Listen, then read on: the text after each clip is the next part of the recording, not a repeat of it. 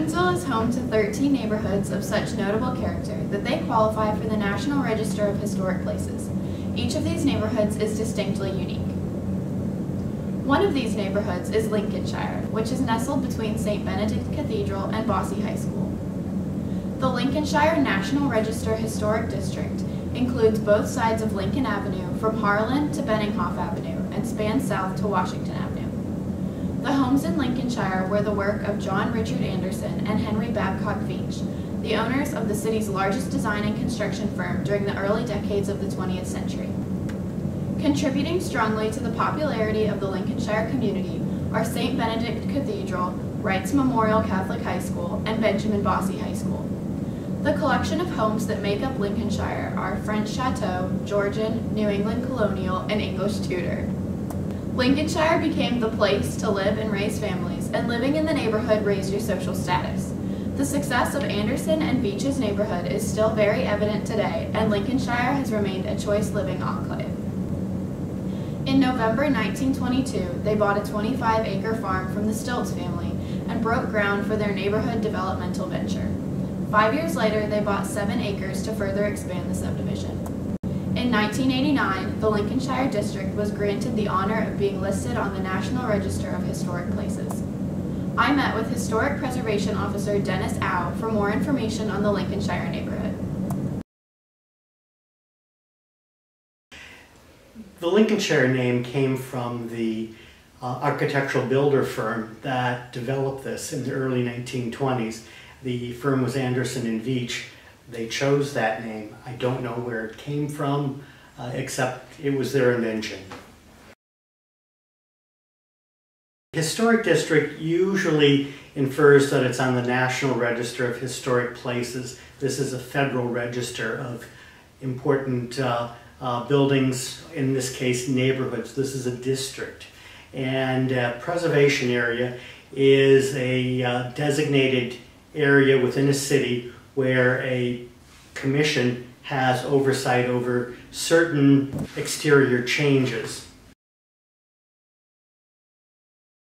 Well, the Preservation Commission can have oversight over the types of major building projects in this particular neighborhood.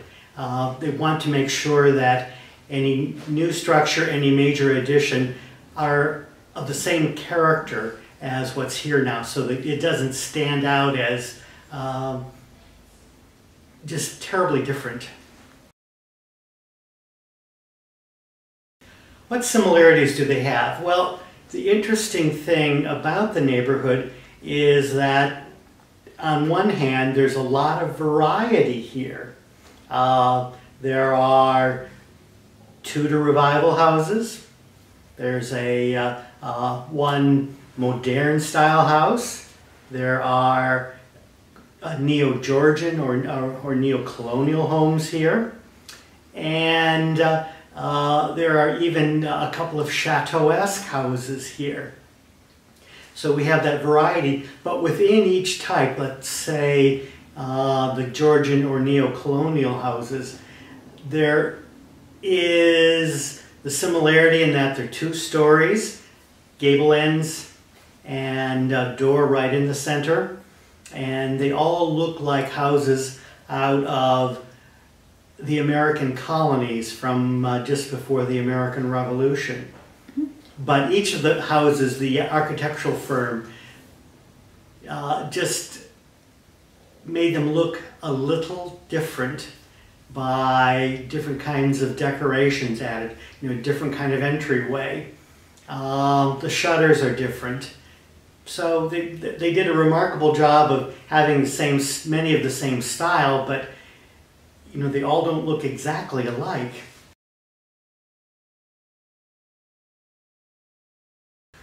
Well, St. Benedict's Cathedral and Bosse High School are both anchors on each end of the Lincolnshire district. Bosse High School on the south, and it's a wonderful piece of collegiate Gothic architecture. And the school corporation is taking very good care of it, and it's a marvelous piece of architecture. It fits in to this neighborhood very, very well, and it's an asset here.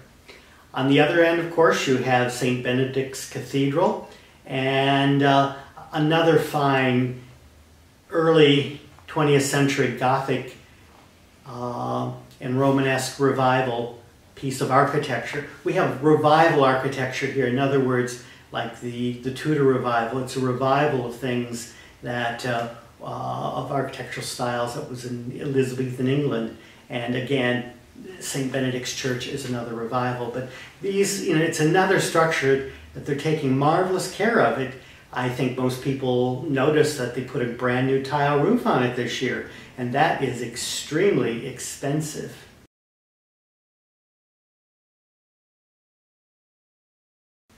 Well, some of them I mentioned before. You have all of these revival styles that are here, and Tudor, neo-colonial, neo-Georgian, and but they're all about the same size.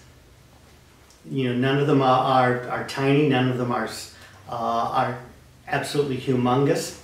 They're all very, very well built, and they're all from the same time period.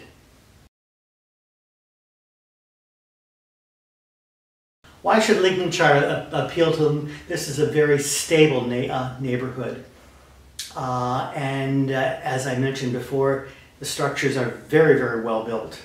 So people can be assured that they're getting a very substantial piece of property, and that its value is going to hold very well. It's also a neighborhood where there seems to be a lot of pride in living here, and that does make a difference. Everybody maintains their houses very well.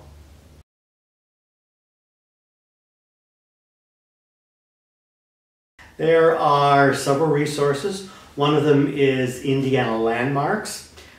This organization is a statewide organization. It has an office here in Evansville, and they're in the local telephone book.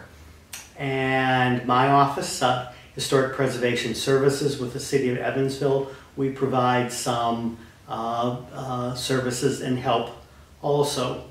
And there are national organizations, of course, like the National Trust for Historic Preservation. So there is help out there with information.